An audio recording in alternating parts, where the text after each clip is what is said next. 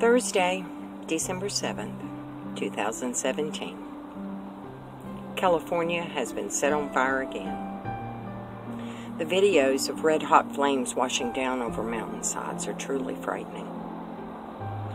I am so much an untethered balloon, seeking a safe place to land. The days pass, and sometimes I tie down, but eventually the winds come and rip the tethers from their anchor, and I am again lifted into the upper currents.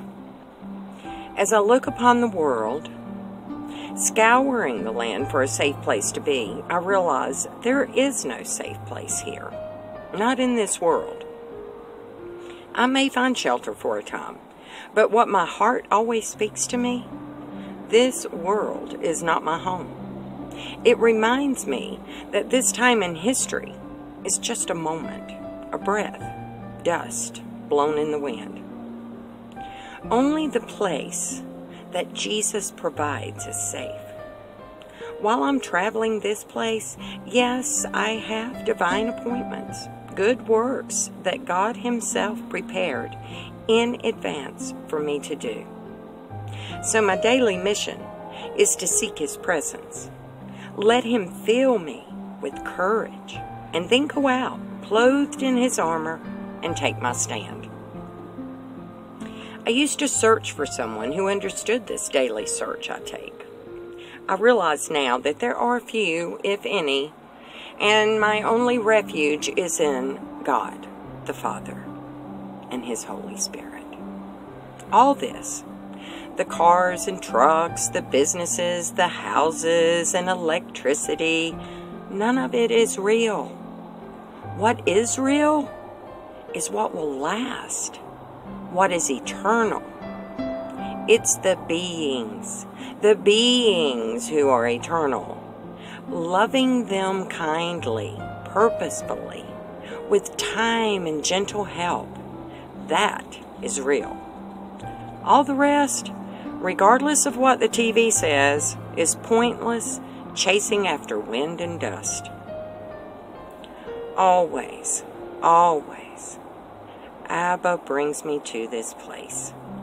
My heart aches that those who see me pity this life and circumstance that they see. They want me to have. They think I deserve better.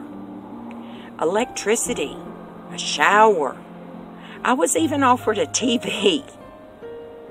What I need those who see me to understand the lessons that God, the God who created the heavens, has taught me.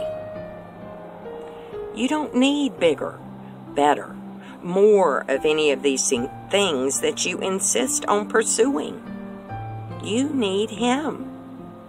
You need His Word, washing you daily from the stench of living in a wicked world. You need your heart full of the joy that comes from not striving for more worldly goods, but from seeking Him. You need to know that no matter what fire or storm is coming at you, He is your refuge. You need every day to seek the full armor of God. The days are growing more and more evil. The enemy, the great liar and deceiver, is seeking to destroy your very soul. And these days, it is not just disease and disaster he uses. It is that ultimate lie, that it's all fine.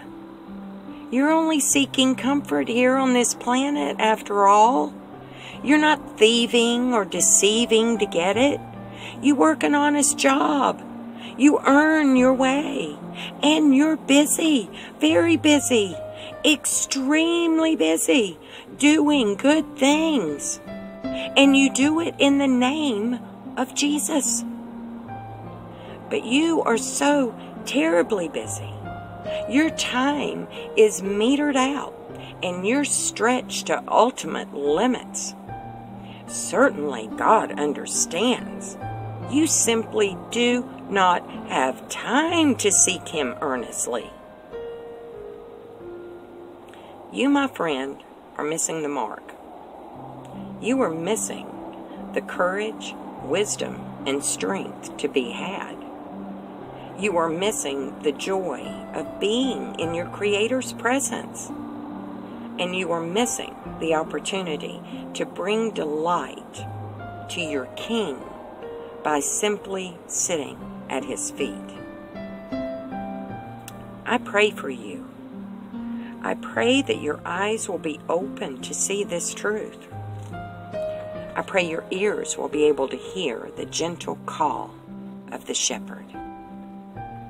I pray your heart will desire simply to be with the one who created you and longs to spend time with you. I pray that you will be kept safe under His wings until the appearing of Jesus, of Yeshua HaMashiach. And I pray that that great day of His appearing is soon, very soon. Come, O Adonai, come quickly. Amen and amen.